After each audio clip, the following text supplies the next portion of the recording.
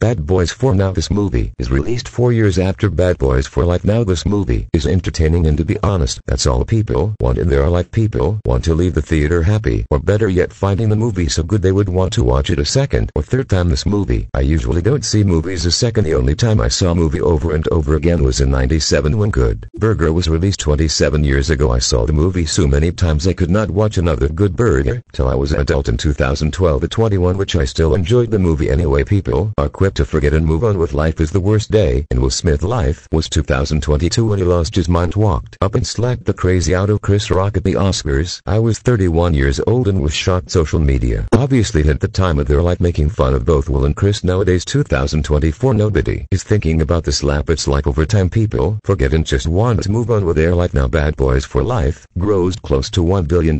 People were that much entertained. I must admit Bad Boys 3 is a good movie, as the movie is much more realistic and shocking with so much action and emotions. Now Bad Boys 4 is almost like a comedy parody. It's not as drama like the third movie, it's similar to the first movie. Now my biggest concern, it appears to be doing good at the box office. Could Bad Boys Ride or Die reach 1 billion? Do you think people will love this movie so much it could be just as successful as Spider-Man No Way Home, which came out almost 3 years ago in 2021?